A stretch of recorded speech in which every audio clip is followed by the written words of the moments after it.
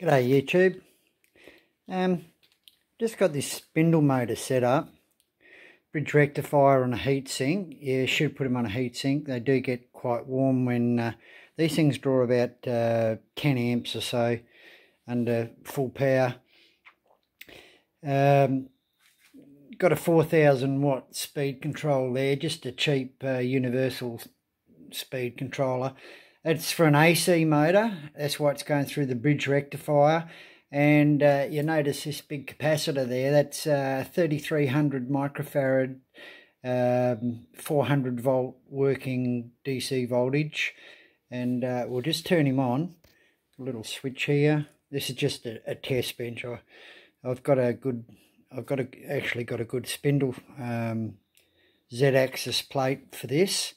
I've got a beautiful spindle. I had it fitted to the machine, but the thing was that heavy it burnt the little motor out, so I've got to get a bigger motor just to lift it up and down on the Z-axis. But we'll turn him on, and if I turn it on under power, it trips a breaker, so she's pulling a bit of power there. We'll turn him up here.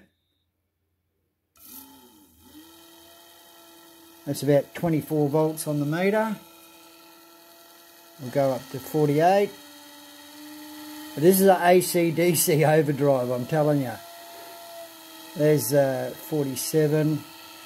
And yes, Peter, my meter is calibrated. So there you go. Now we'll go into what these motors are rated for, about 180 volts.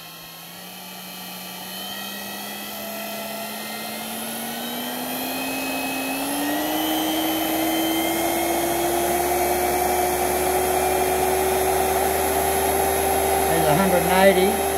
Now we're going to go into overdrive.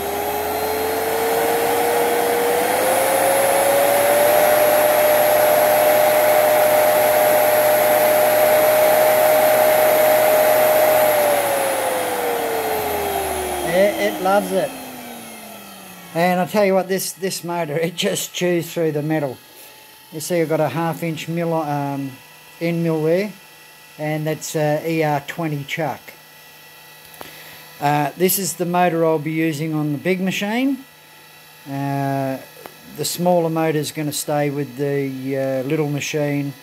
I quite like having two different machines there.